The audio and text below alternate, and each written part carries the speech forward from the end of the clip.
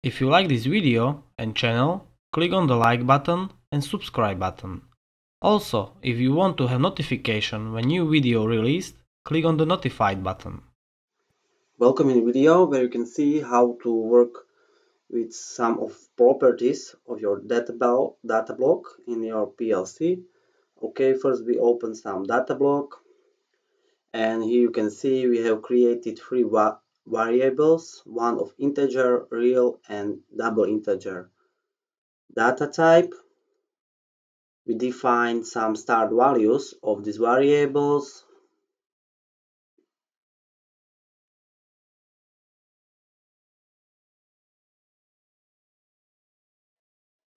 Okay, when we define these start values, we download these changes to the CPU.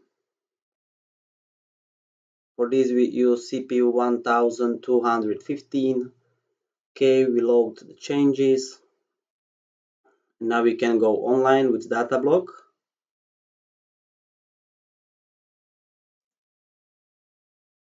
How we can see, we have defined the start values of the variables, and the actual values of these variables we have zeros. When we click on the load start values as actual values, you can copy the start values of the variables to the monitor values. This means to the actual values of the data block variables. Okay, we click on the OK button on this information window, and now how you can see, you copy the start values to the actual values of variables. Okay, now for example we change some values. For example, variable 1, and for example we change the value of variable 3 with name value 3. Okay, we change some values. Okay, how we can see these values in CPU.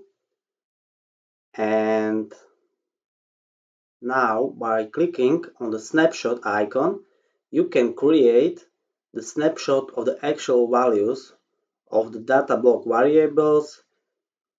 Here you can see some information about this snapshot. This means you can copy the actual values to your offline project.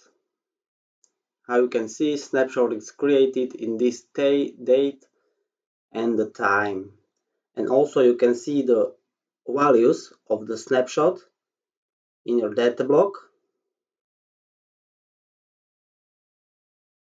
Now for example we all again change some actual values of the data block variables.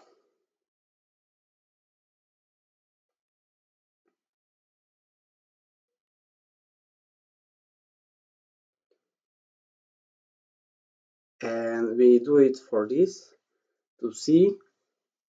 For now we can also load snapshots as actual values.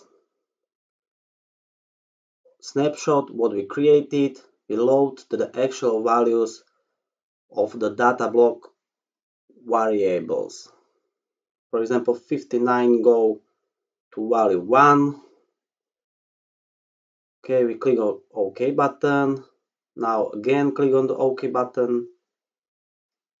And how we can see, we have snapshot values in the actual values of the variables.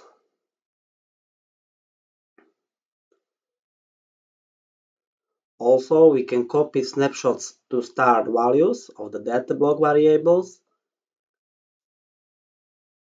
For example, we again change some values, creating the new snapshot. Yes, how we can see, the actual values are copied to the snapshot. And now we copy snapshot to start values of data block. Click on the icon. Click on the OK button in this warning window. And now how we can see all snapshots values is now copied in start values of data block variables. We save it, download it to the PLC,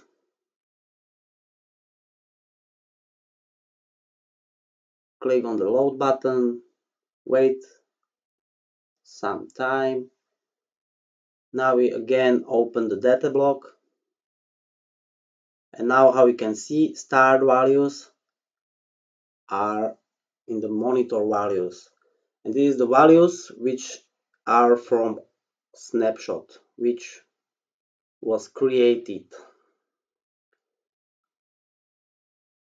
Okay, this is all for this videos where you can see some properties of your data block in your PLC.